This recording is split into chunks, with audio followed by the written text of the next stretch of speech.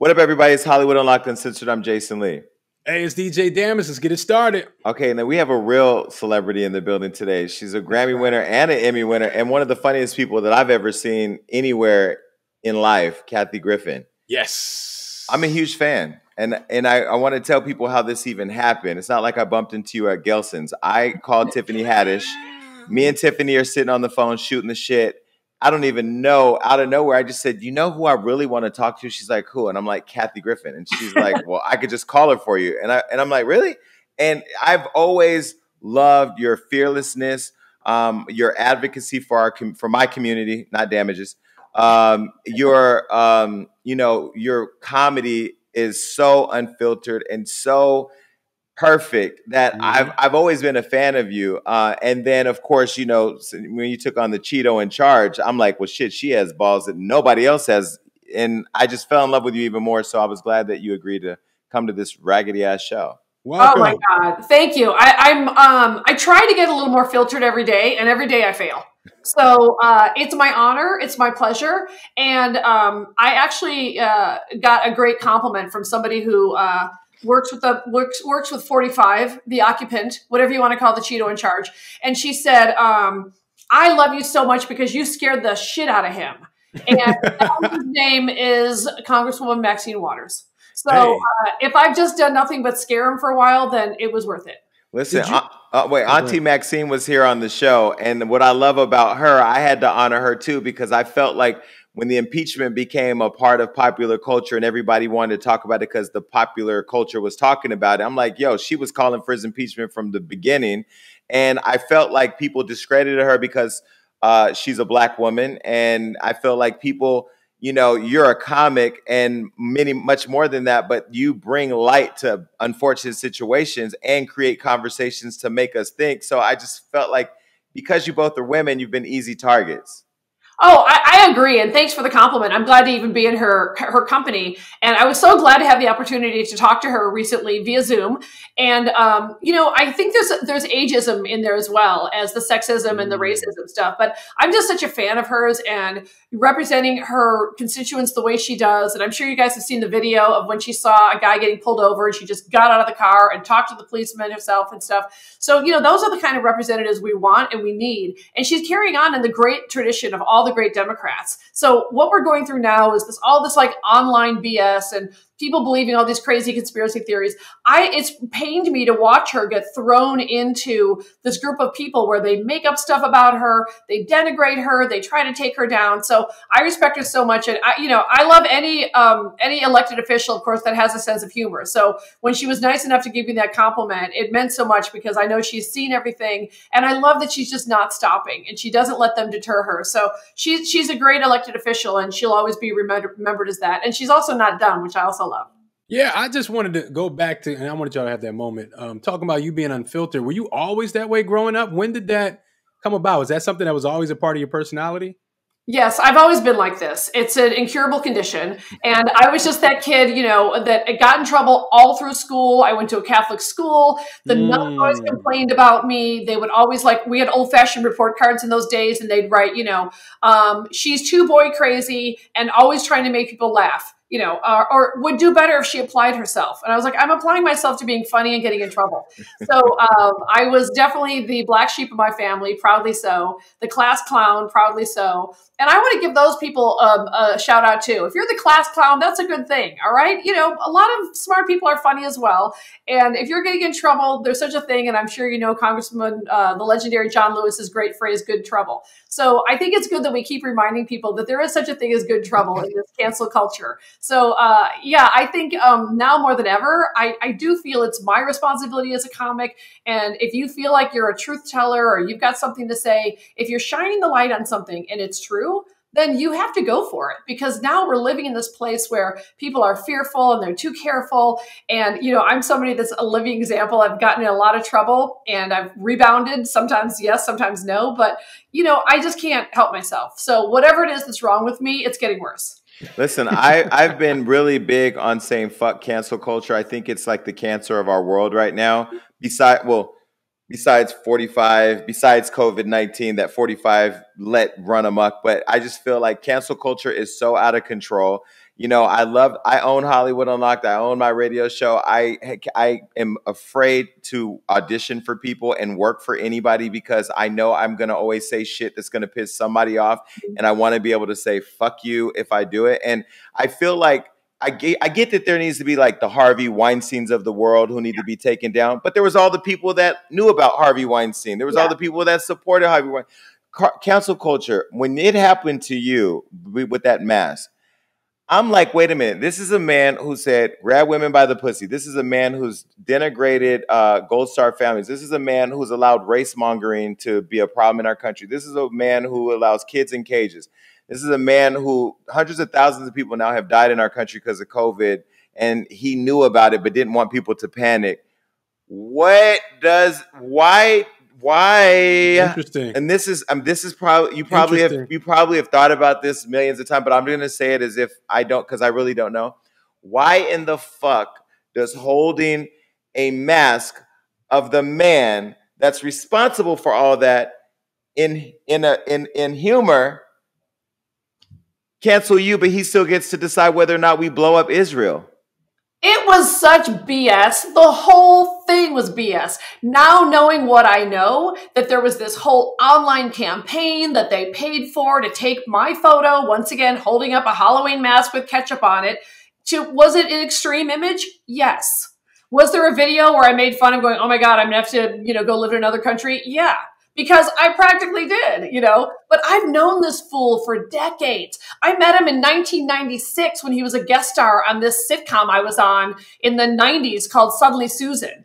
I've run into him at every charity event in New York you can imagine. I've had to be seated next to him for 4 hours one time at like a celebrity roast. I mean, I know this fool. And, I didn't know he was like, I didn't know the race stuff, and everybody knows he's a corrupt criminal and all this, and so, I felt really strongly as a comedian, and all the comedians that went before me, the great Joan Rivers and the great George Carlin and the great Richard Pryor, the ones that really set the bar for what you want to do as a comic, none of them were afraid. I mean, they all made statements at a time when maybe other people were doing jokes. And I don't know, I'm going to be 60 years old in November. What do I freaking care anymore at this point? I've done a lot of stuff in comedy, and I'm going to continue to do comedy. But I'll be honest, you live long enough and you have these moments where you go, you know what, now it's time to make a statement. And that fool is such an idiot. If I could tell you some of the conversations I've had with him, you wouldn't even believe it. He's such an idiot, and he's aggressively stupid. I mean, when this guy says he read the Bob book, please, he can't read a Dick and Jane book. But the stuff he believes is it's embarrassing. So I thought, if you're going to go for the king, you got to cut his head off. And by the way, that kind of imagery is certainly not new to comedy. I mean, there's a movie called 8 Heads in a Duffel Bag. There's scenes in the film Death Becomes Her with Meryl Streep where they talk about that. There's Perseus and Medusa, which I didn't know, but as I talk about in my film, Kathy Griffin, Hell of a Story, which I made about the whole thing, Hillary Clinton mentioned it. She commented on my scandal and she said, oh, I thought she was doing a spoof of Perseus and Medusa, which I'd never heard of, but let's go with it. And I really appreciate you saying that you like to work for yourself, because not everyone can, let's be honest. But one of the things that I believe really strongly in is, if you can work for yourself, and if you can set up a situation where environmentally or financially or spiritually, whatever you want to call it, artistically, if you can do the stuff you want to do and is good and it's solid and you can stand by it, man, I would encourage everyone to do that, And by the way, we all work for people. We all do. I have my own business, but I answer to the fans. I answer to, my own bank account. I'm my own investor and stuff like that. But I just felt like at, a time when I knew this guy was really, really bad, and I knew that people didn't know quite how bad he could be, at least not white people, I thought, I got to say something about this guy. And, the cancellation was so extreme. I didn't know the campaign was behind it. Can I tell you when I saw them talk about it on The View? And I love Whoopi Goldberg. I've met Whoopi. I've been to The View. I love them, and I love that show. It's one of my favorite shows. Yeah. But watching them talk about it and not get it, what was happening, because I'll be honest with you, until I saw your YouTube post, that 17-minute YouTube post, which, by the way, you talk shit so perfectly that I want to grow up and be like you. When you laid everybody out in that video. Receipts. Repeat Receipts. the names. Receipts. I think what people, so if you're watching the show or you're listening, wherever the fuck you are, go to YouTube, pause this shit, come back because I need the clicks, but go watch A Hell of a Story on her page. There's over 1 million views. You are laying it out. And I think what people don't really realize is behind the scenes of a lot of this shit, there's other strings happening. Mm-hmm. I've been very vocal about Harvey Levin being the Harvey Weinstein of the pop culture. He is a culture rapist. I am not a fan of his. We broke a story yesterday about Cardi B and Offset getting a divorce. He tried to take it as an exclusive. He does it all the time. And to watch your video, I want people to really look at that through those lenses. Look at what's happened to you through those lenses, because I don't think people understand, like, there's so much more going on behind what you see. Yeah, and thanks for mentioning Harvey Levin, because I think he's just awful. And, you know, he gets away with it under the guise of, like, he puts himself on camera, why I don't know, and he's like drinking a Slurpee or whatever that is. And, you know, now Warner Brothers bought TMZ, so I guess he feels he's not responsible. But, you know, he's really in bed with Donald Trump. I mean, and I do lay it out in that video and I lay it out in my film, but I always say to people, consider the source. You know, I used to look at TMZ because I would say it was a fun, guilty pleasure blog and stuff.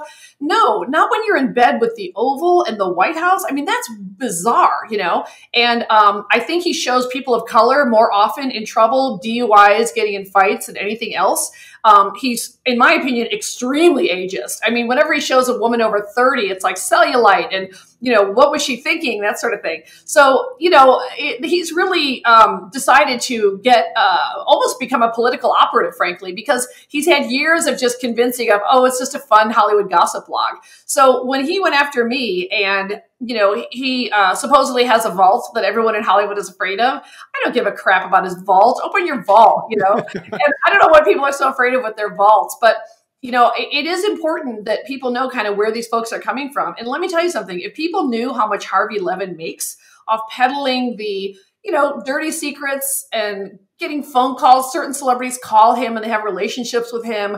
You know, I've never done that. I would never want to do that. I've never sold a story, anything like that. So when folks like that try to paint me in that with that brush or anybody else, I sort of take pleasure in just saying, okay, you know, before you enjoy it too much as a guilty pleasure, you know, just go back and do like a 5-minute Google search and stuff. So I certainly had people in the industry say I shouldn't have made that YouTube video, but you know, it's got a lot. But damage. When we're done with this interview, before we go to iHeart, you have to watch this 17-minute clip.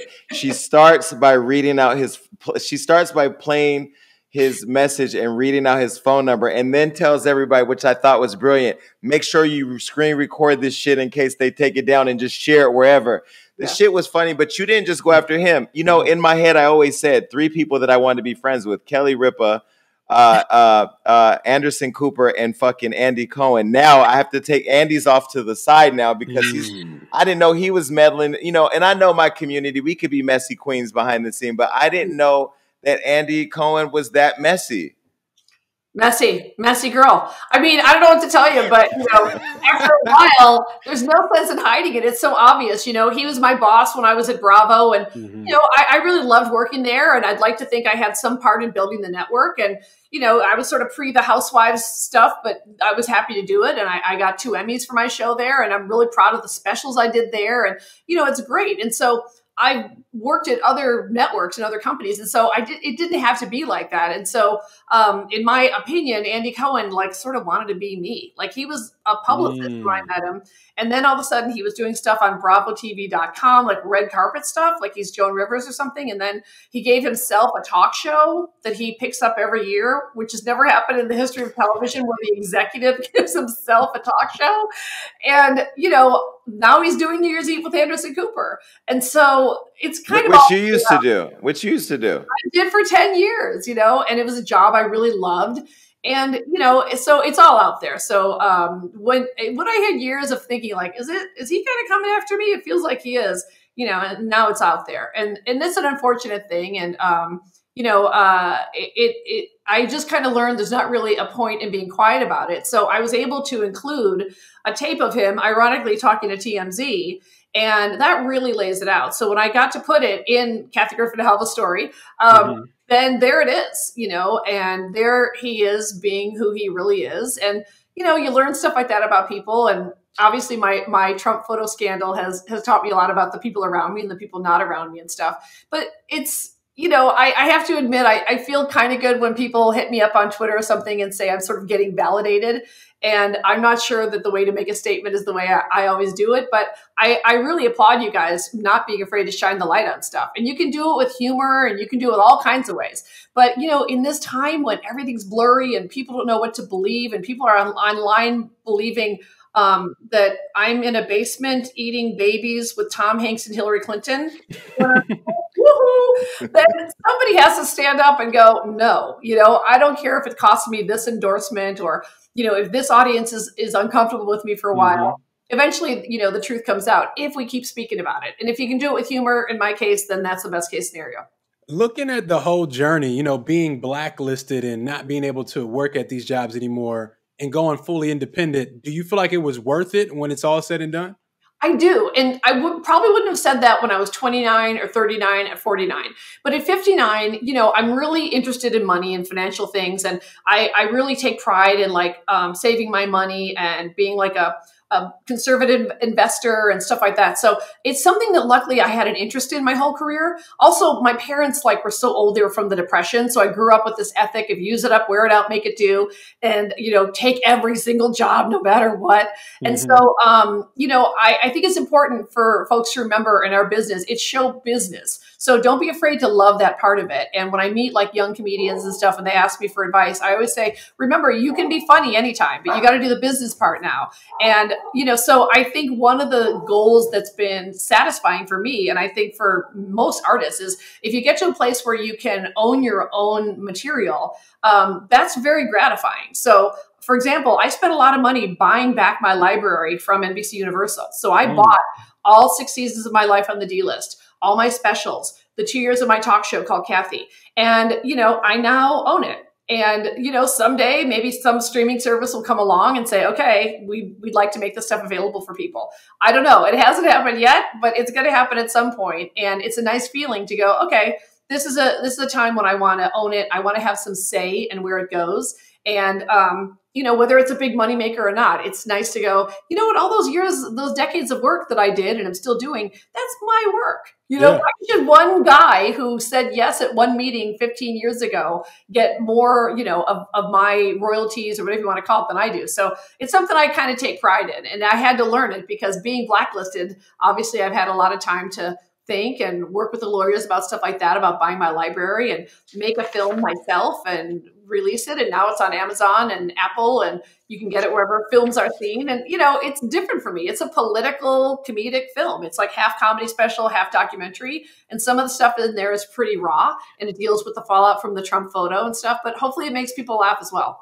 See, one of the things that I was disappointed, though, is when you apologized during the whole situation, because the thing I love about you, and I've always loved about you, whether it's stand-up or you doing an appearance on a show or co-hosting somewhere or even on New Year's Eve, is just you're raw, you're fearless, you say what you mean, your advocacy for the LGBT community. I'm offended at not seeing them be more publicly supportive of you, knowing that Trump doesn't care about the gays, and the fact that you were always out there, leading the charge. And so I was a little disappointed that you apologized. Was that more of a PR thing that your team was telling you to do, or did you feel, or was things crashing around you where you wanted to just do damage control?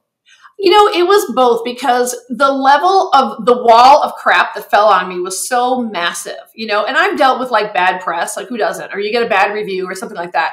And that's part of part of doing business, and you pull up your big girl pants and that's all there is to it. But this, knowing, I think when the feds opened an investigation and I learned I was going to be investigated for the crime, and they were seriously considering charging me with conspiracy to assassinate the president of the United States, which holds a lifetime sentence. So, I was investigated by the Secret Service and the U.S. Attorney's Office. So the Secret Service was going to see if they could find any intent and then hand it over to the U.S. Attorney's Office to see if they would file charges. That's just another level. Like you said, I've had the ladies on The View talk smack about me, or any other blog or even newspapers and stuff like that. But when it gets to a point where you think, oh my gosh, are people going to believe this about me? And then you have federal agencies involved, which, by the way, has never happened in the history of this country. Never in the history of this country has a private citizen, much less a comedian, been investigated for that when they did not show any real intent. So I can go into the whole reasons that they weren't able to charge me because it's like obvious. But let me tell you, I had to go through an actual month-long real investigation. And so I think when that came down, it got more real in a way that I wasn't able to grasp yet. So yeah, unfortunately, I kind of gave in to the PR folks around me, the lawyers around me. And they were, at that point, they were thinking, we want you to work again and we want you to stay out of prison. And at that moment, I also had a lot of people from the veteran community, and I've done a lot of work with veterans. I've gone to Afghanistan, I've gone to Iraq, I've performed in war zones. And so hearing from those folks that when they saw that photo, it had already been manipulated into, get ready, thinking that I was a member of ISIS. Wow. Yeah, it got so crazy. What?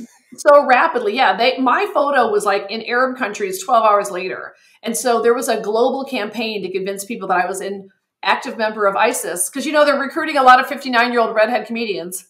That's their demo.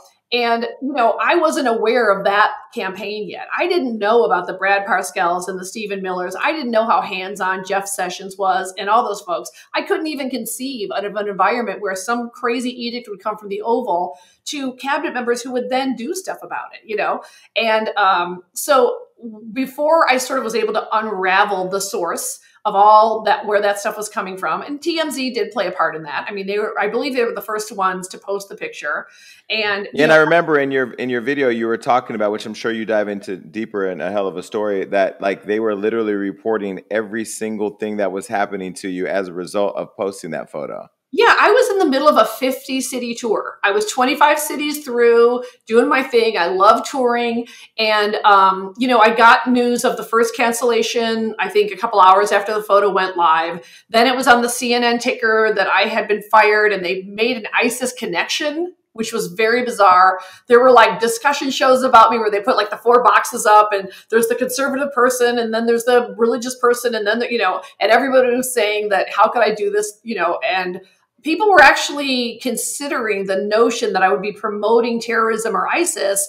And even, not to have their backs, but even they probably didn't know it was part of this campaign, which had already been set up to, be something that was easy for the president's team to enact. And also Bob Mueller had just been appointed. So they were very nervous about that. And I was the nice, bright, shiny object to distract. So, knowing what I know now, I rescind that apology. I take it back. I felt bad for like 48 hours. And then finally I went, wait a minute, this is BS. This shouldn't be happening to other people. And I sort of started my mission to try to, expose what really happened with that whole thing. Were you mad at the ladies at The View for not giving you an opportunity to share your perspective? Because I felt like they were really hard on you.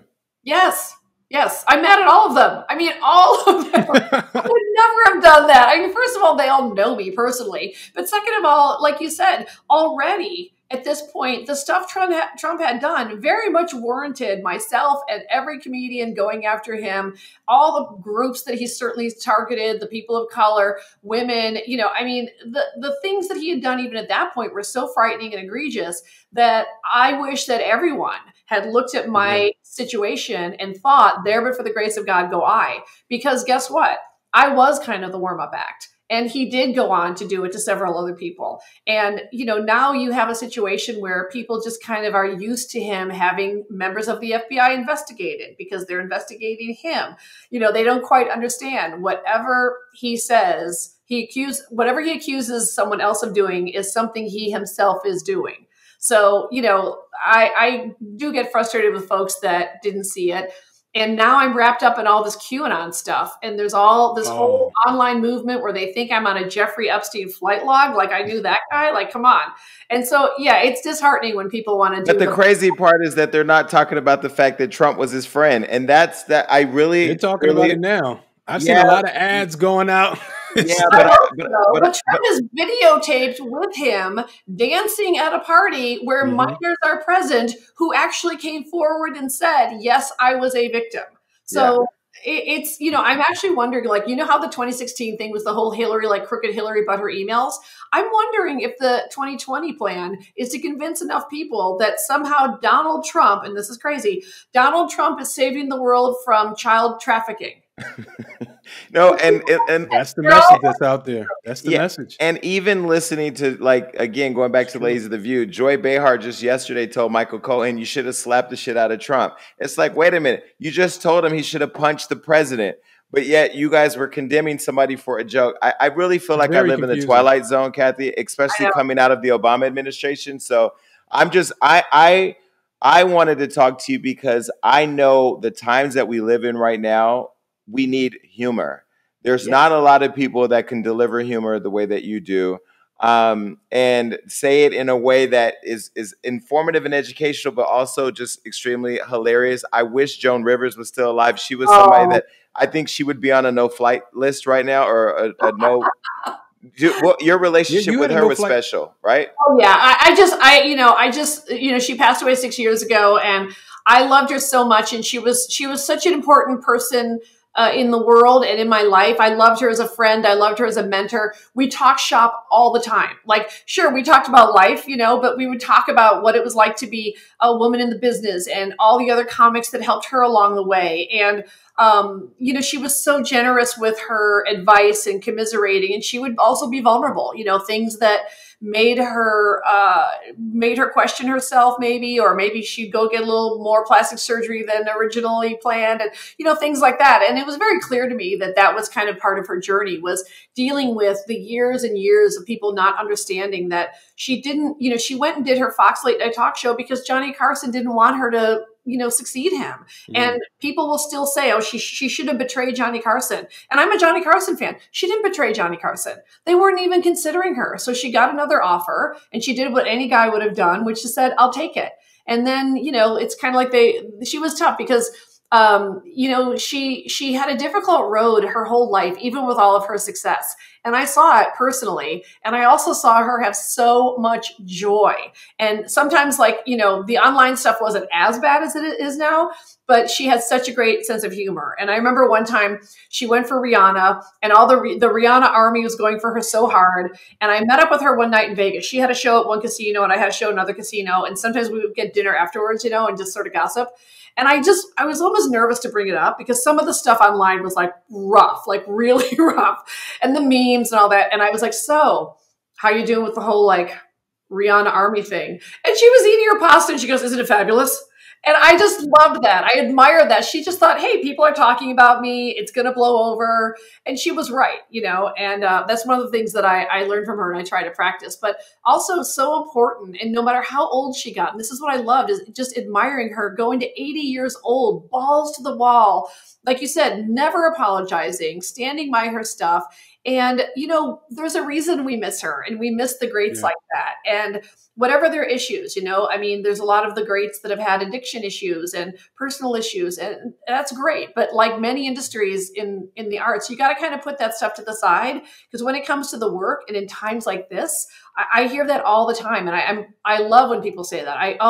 What would Joan say? What would this person say? And I love that you guys are open to this, because I'm fearful that we're now permanently in this era where people want everything to be safe because they're so freaking and it can't be. And I think about even Joan on Fashion Police and you going into that space, and when you left, it just failed. Like, nobody wants to hear this fluffy shit all day long that publicists are pumping out. Like, I don't even talk to publicists. So I'm very rare where publicists will pitch us all the time. And I'm like, listen, if I don't feel a connection or like the person, I don't want to talk to them. And I feel like in Fashion Police, where you all were creating conversations that the viewers at home were saying about the shit people were wearing on the carpets, like we just missed that realness. Do you ever think we'll get it back?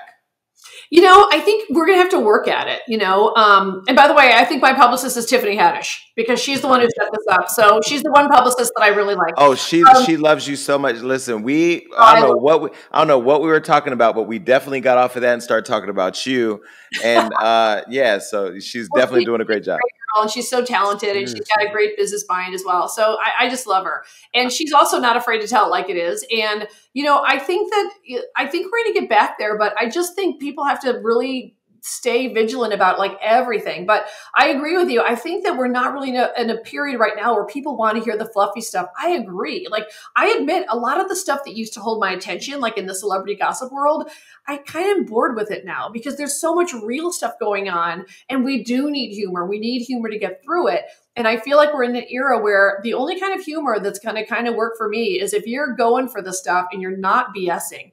And I think that's why Sarah Cooper does well, because when she just lip syncs Trump, he's providing, frankly, the shock value. And so you just sort of watch her facial expressions and stuff like that. And it's funny, but there's a reason she's really hitting now. And I think it's because people don't quite know what to do with this environment. It's really a frightening time. Like I said, I'm 59 years old. I've never lived through anything like this. So, you know, we have to figure out a way to laugh about this stuff, but also we can't shy away from the stuff that's real, because we're all being slapped in the face with it, if you will. And I think you'll find that people are going to start to move away from so much fluff, and there is a hunger for somebody to tell it like it is. I know I like that. You know, you was talking about Joan Rivers. You brought up Tiffany Haddish. It seemed like everybody turned their back on you when this went down, right? But who was there for you? Who stood by you and helped you through, if any? You know, it was a tough thing. I got a great call from Cat Williams that day, okay. And I picked up the phone, and it was him, and he said that he was with some friends, and he was on speaker, and he goes, "They did this to a white lady." So already I was laughing, and he said something to me which was really true. He said, "Get out a pen and paper," and I'm like, "Oh God, okay, here we go."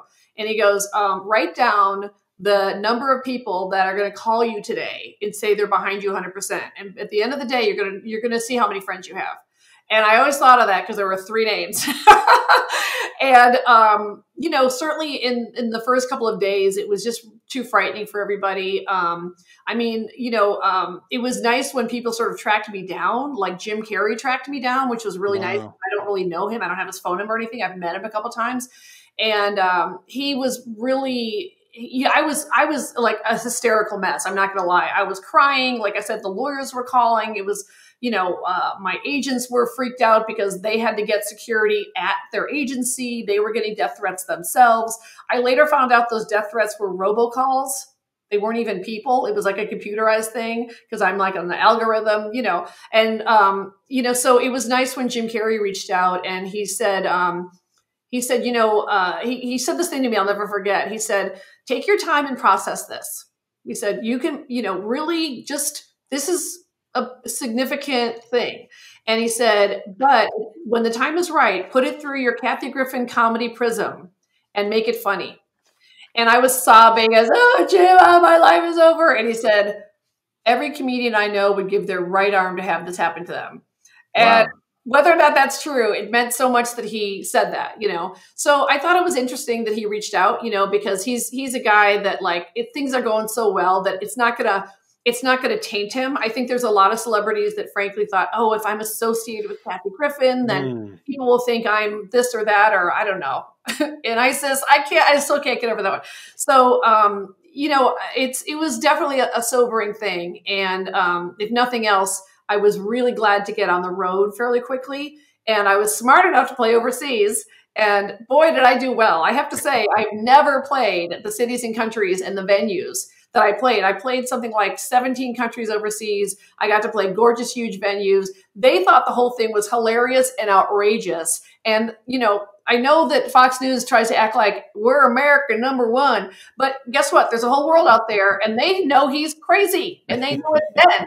And so by the time I came back to the States, I finally was able to take more control of my touring business, which I really liked. And I don't think the boys over at Live Nation or AEG liked it, but I knew that I had to be really specific about where I went. I knew that I wasn't physically safe in some environments. So it was nice to take more control of the touring business. And I got to do just amazing venues. I got to play Radio City Music Hall for the first time. I sold out Carnegie Hall in 12 hours. Like, so for all the sort of press folks saying, "Oh, she's over and done with," I was like, I don't know, in my real life, things are going pretty well. So I certainly look forward to whenever what happens with COVID, getting back on the road, because there's nothing like it. So in a hell of a story, do you cover all the women who abandoned you? Because in that clip on YouTube, it was interesting to hear how many women who were in positions of power who could have had your back or at least created a safe place for you. And when I think about cancel culture, that all started around the Me Too movement. And then now here we are, they're canceling you, and here they're all abandoning you, and you're calling out names. Yeah, it sucks. I mean, it sucks. And, I do expect more from women because they know the struggle and they know the deal. And certainly, like I said, women of a certain age. So it's definitely put a strain on certain friendships, and certain friendships maybe don't exist anymore. And for me, I had to learn, like, I can't live with those folks around me. And I'm not sure who I'm sort of dancing for anymore, but it can't be folks that I now know in the face of something so obviously ridiculous and so obviously something you would not want to happen to you or a loved one, that it definitely has not been a fun thing to learn, that people can be not scared off so easily, because I kind of don't blame some folks for that, but the people can kind of still stick to their guns about that. I had women in the industry, to this day, that feel like I got myself into a bad situation. And I'm like, well, I'm not really in a bad situation. I'm kind of doing winning. Okay. And also, really, after all this time. So, it's, as more time passes, it's definitely interesting to see who sort of comes back and goes, hey, I didn't quite get it. And a lot of folks have, by the way. A lot of folks either saw my film or saw something where they kind of heard a different side of it. I definitely have my spidey sense out for anybody that is still like coming at me. So I think it's okay, after all the crap I've been through, to not willingly put myself in a situation where I feel like, I don't know if I would go on The View now, frankly. Like, you think I care about Meghan McCain's shit? You know what I mean? Like, I need her coming at me. I text people at the show all the time, why is she still there? It's like, I get it. Like, I guess it's a viral moment if she says something particular. Bring Elizabeth back. I will take Elizabeth back at this point. That's a low bar. Yeah. And, as long as I was doing that show, and I think I co-hosted something like 20 times one year, something like that, because they were always like considering me for the show, and am I too controversial and all that other stuff. They've always wanted a conservative voice. And I just feel like the word conservative has a whole new meaning, and the Republican Party isn't the Republican Party anymore. And I'm a lifelong Democrat. And I also want Democrats to be proud to be freaking Democrats. I'm tired of this. Like, the other team is convincing us we should be ashamed of what? Of social programs, of democracy, which we may not have in 6 months, of elections that run fairly smoothly, so it's frustrating to be trying to beat that drum, which really just feels like nonpartisan common sense, and then have to deal with the Meghan McCains of the world. Well, what do you think about Kanye West? I mean, his birthday party, he may run and win. He may become the president. Would you support that? I would not support it. I believe it or not, by the way, here's the thing. They live next door to me for like a couple of years. So I live in scenic, the mean streets of Bel Air, California. And it was very fun living next door to them. Seriously, it was like there was always something going on. And, whenever I would go over there, he's not a big talker. I'm not gonna lie, he's not a big talker. I did see him Christmas Eve. They're nice enough to invite me over on Christmas Eve, which is very nice. And I get along with the wife. And she can buy and sell me and him like 100 times over. She's got those Spanx. She's got the makeup. She's got the ass. None of the stuff I thought of. I'm so pissed. Anyway, one time I saw her down at the driveway, and I love to tease her because it's fun. And I go, it was right after Kanye had gone to Trump Tower that first time. I think it was and took the picture. Took the picture. And so they used to have the mom, who's, the ultimate. The mom is actually burning money. That's what the California fire is. It's out of control. There's too many. And so the mom bought them, I'm not even kidding, a Rolls Royce golf cart to drive around like the neighborhood. Right? Or they had 2 kids at the time. And so I see Kim with the daughter North, and she's got like this ridiculous Rolls Royce golf cart, which, oh, by the way, this is really fun. Another time, my husband and I were going on like this walk around the neighborhood. And another time we saw, like, about halfway through like our sort of little loop, we saw that Kanye with a tow truck, because the golf cart had some sort of mechanical issues. And there's Kanye West, beep, beep, and I just walked by him and I go like this. You've arrived. He never laughs at my jokes, but the wife does, so I love her. Anyway, so I just saw the wife and I just teased her and I go, what the hell? Stop sending your husband to Trump Tower. All right. Trump's crazy. And she just was like this. He wasn't in his right mind that day. And I go, you know that? I go, I knew that. We all know it. I didn't know you knew it. And she's like, So I'm easy. You laugh at my jokes and you own me for life. But I will say when Kanye said to David Letterman on David's Netflix show that he's never voted, that's a problem for me. I like a candidate that's, voted. And the fact that I don't think he's necessarily aware that some of his funding and operatives are coming from the Trump campaign. He thinks Jared Kushner is the greatest broker of Middle East peace. Maybe not accurate. So look, I love him as an artist. I love that the wife admits that sometimes he is not in his right mind. And by the way, so is he. He's told him. However, I have a Grammy for Best Comedy Album, which, by the way, those are hard to win. I will not be pissing on it. I will not be pissing on it, not pooping on it. I polish it once a week. And by the way, you know where it is? It's right when you walk in the door. You walk in the door, it's like you get hit in the face with my 2 Emmys and Grammy, because I want you to know. But you've earned them, though. I mean, if people really just look at your IMDb, you've done so much great television and entertainment, and I kind of feel like I'm glad to talk to you because I love the fact that you're still standing. Like, we know you got scraped up, and it was the craziest thing. I mean, the people that I saw talking against it which surprised me, and I wasn't even in it. All right, y'all, it's time for another Hollywood hookup. Now, I don't know if y'all knew, but September is National Life Insurance Awareness Month. But with everything going on right now, a lot of people aren't even aware if it's possible to get life insurance at all. And we all need it right now, too. We all need it, and I have the solution, and the solution is called Policy Genius. Now, I know you're probably asking, what is Policy Genius? I was just about to ask you, what is that? Well, Jason, it's an insurance marketplace built and backed by a team of industry experts, and I'm going to break down how it works. Here's step one. You go to policygenius.com. In minutes, you can work out how much coverage you need and compare your quotes from the top insurers to find your best price. Step two, apply for the lowest price. Guess what? There's a step three. The Policy Genius team will handle all the paperwork and red tape.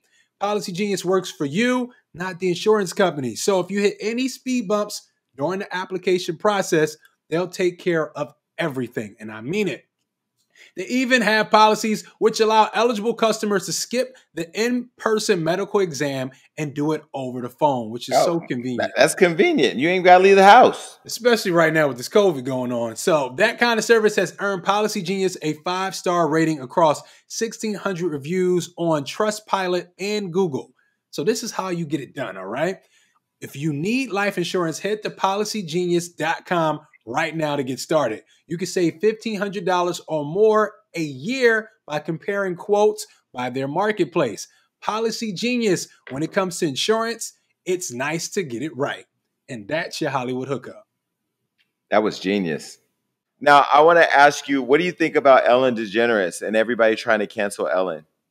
Well, I just don't like her because, my own experience with her, she's just not a nice person. But and I don't think she writes her own material. I don't know. But I think that's like a big no-no if you're a comic. Like, at least her specials, I don't think she writes them, which is, I don't know. But, this is a woman who's really, here's the thing. She shouldn't be canceled because I think she might be wrapped up in the QAnon stuff. So if there are people that want to cancel her because they think that she's in a pedophile ring with Steven Spielberg, then uncancel. However, she's not exactly warm. She's like a brick of ice with some blonde hair. But, she does her thing, and she's right down the middle, and she's got 1 million endorsements, and she's flipping the houses with the wife who's, got a lot of horses, because wouldn't you want some horse therapy? I'm just saying, and I say this with love. And so she's not a fan of mine. And wait, why doesn't she like you? Huh? Why doesn't she like you? She thinks I'm mean. I have my day. Wait, how are you caught up in the irony of a king who is ruining the world, but you're the bad guy, and a talk show host comedian who everybody's saying is mean, but you're the mean person? How, Kathy? You know, we live in an upside down world, and I try to call it out when I can. And, you know, every so often I get the balls to say this stuff publicly. And, you know, I will say, out of this whole sort of scandal that I've now become the scandalous comic, it does make me more fearless. And I do realize now that I've tussled with the likes of Donald Trump and Ellen, at the end of the day, you know, I'm fine. And guess what? So are they. Donald Trump's alive. He still has his head attached. And Ellen's fine. She's, you know, she's counting what's left over of Kris Jenner's money, which is a lot, and flipping houses. Everyone I've always made fun of is just fine. And that's what I want people to remember. Kathy, why don't you go to Jeff Bezos in a dark room with a cigarette and say, look, we both have a common interest here to make this money, and we don't like the Cheeto in charge. Amazon is doing great over there. I am now into Amazon content. I want to see a stand-up Kathy Griffin scandal. I love it. I don't know anyone there, but I love it. I love your approach. I don't think I could DM him. I don't think he follows me on Twitter. But someday I would love, trust me, I would love any sort of a deal with a streaming service or a network just as an FU to the Trumps. I mean, I think it would be, I think it would be a juggernaut. I think people want it right now. It's the perfect time. And also with the streaming services, you have to think about all of the other countries besides this one who hates them. And this country now hates them. So it's perfect. I mean, what better marketing would they have? They wouldn't even need to market it. As soon as they put out an announcement, it's going to be everywhere. No, I really appreciate that, because I call it my little movie that could, Kathy Griffin Tell the Story. It's actually showing in 60 countries on Amazon. So I'm thrilled. And there is a real market to hear some no BS in this country and certainly overseas. So I agree. Next time I run into Bezos at the Billionaire Club, I will tell him you said hi, and then I will be being taken out by security. What would be the ideal play? Because to me, I don't see you going back to be somebody's employee anymore. I feel like you're well past that. What would be the ideal play? Well, you know, it's interesting with COVID. I don't know about sort of getting back to a television show. I know some people are going back to work, but it's very uncharted territory. What I could do is I could do a special tomorrow. So I never run out of material. I'm actually in the Guinness Book of World Records. I've written and produced more stand-up televised specials than any comedian in history, male or female. Wow. So I certainly always have material, and I have stories to tell, and I'm not afraid to tell them, as you know. So my next thing I would love to do a special, and I could produce it myself and hope to get distribution. And, you know, hey, that's a gamble, but I might do it. So it'd be nice if someone stepped up to the plate with money. But in the meantime, at some point, I'll definitely have to let all this stuff out. Oh, listen, I'm going to be right here to eat it up. You're one of my favorites. I love this conversation. The time just flew by. I hope that somebody somewhere gets this special. Pay for it. I mean, we know enough people with money. Floyd, pay for it. No, I really am glad that you're still standing. And Damage, go watch just right now on YouTube that 17-minute read. It was so filthy. It was so great. Okay, what else is going on? You don't have a book coming out yet? No, I'm still just my latest project. There you go. Hell of a story. Hell of a story. Feature film. Also has lots of comedy in it. So I would just say check that out, see if you like it. And then, you know, we'll see what's next. Well, listen, anytime we need to do anything to help, just please let us know. We appreciate you taking the time with us. I'm a friend of the show. I'll be back. Yes, no, for sure. Yeah, you don't have to go to The View anymore, so fuck it. Come over here. Well, you guys were not at all like Meghan McCain, so thank you. No, that was a compliment. Thank you. All right. Bye, Kathy. Bye.